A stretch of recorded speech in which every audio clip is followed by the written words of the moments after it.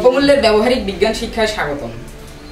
আজকের এই পরীক্ষণটির মাধ্যমে আমরা দেখতে পারবো দ্রবণ বা সমসত্ব মিশ্রণকে।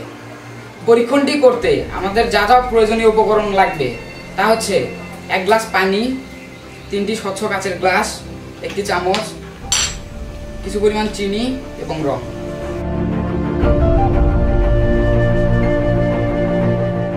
প্রথমে আমরা আধা চামচ চিনি পানির ভিতর দিয়ে চিনি এবং পানির একটি দ্রবণ প্রস্তুত করি। তারপর চামচের সাহায্যে পানি নাড়াতে থাকি।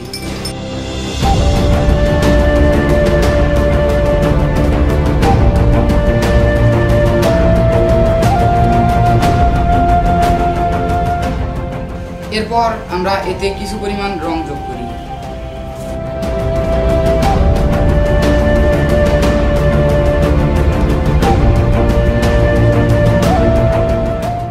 তাহলে দ্রবণটি রঙিন হয়ে যাবে।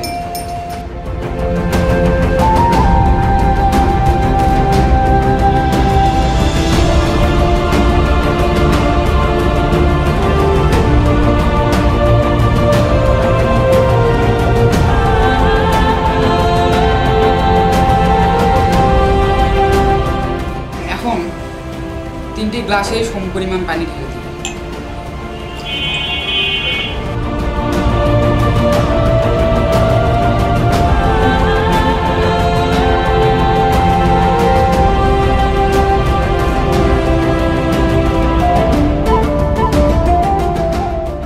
প্রতিটি গ্লাসেই চিনি এবং রং সমানভাবে বিন্যস্ত হয়েছে, তাই প্রতিটি গ্লাসের রঙই একই রকম দেখা যাচ্ছে। তোমরা কি আরো এই রকমের মজার মজার এক্সপেরিমেন্ট করতে চাও? তাহলে ভিজিট করো konnect.edu.bd।